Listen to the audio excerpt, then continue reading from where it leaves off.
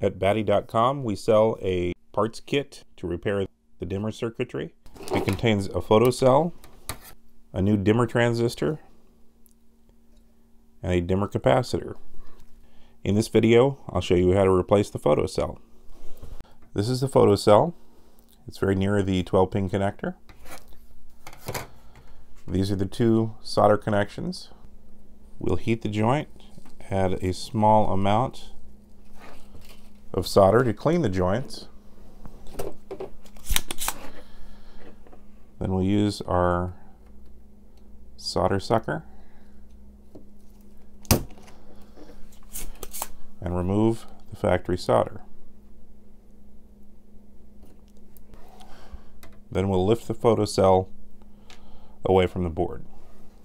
Next, we'll use solder braid to clean up the solder left behind on the board.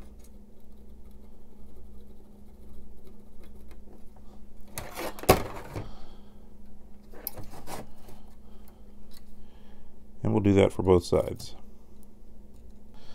Next, we'll remove the photocell from this black plastic housing.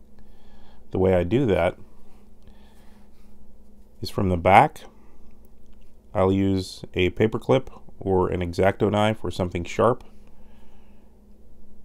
and just press the photocell out.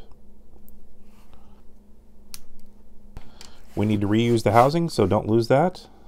Okay, inside the dimmer kit is a new photocell, a new dimmer capacitor, and a new dimmer transistor, as well as some solder to install the new parts. 99% of dimmer repairs only need to have the photocell replaced. Start by replacing the photocell, and if the backlight still doesn't work, install the other two components.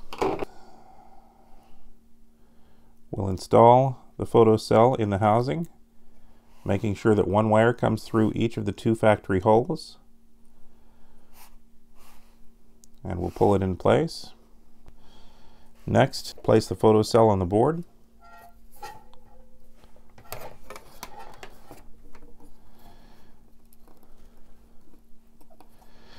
We'll bend the pins to hold the photocell in place while we solder it.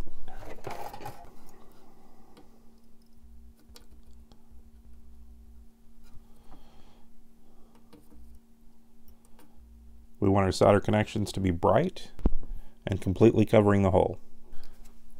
Next, we'll use some diagonal cutters to remove the excess wire.